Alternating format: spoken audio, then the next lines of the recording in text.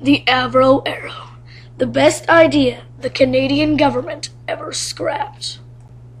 The Arrow was an aircraft developed in 1949 by the Avro of Canada in Matin, Ontario. The Arrow was going to be used to protect northern Canada from Soviet bomb attacks. Sadly, Prime Minister Diefenbaker cancelled the project in 1959. He said the project was cancelled due to cheaper American Bomark missiles being built, therefore replacing the Arrow.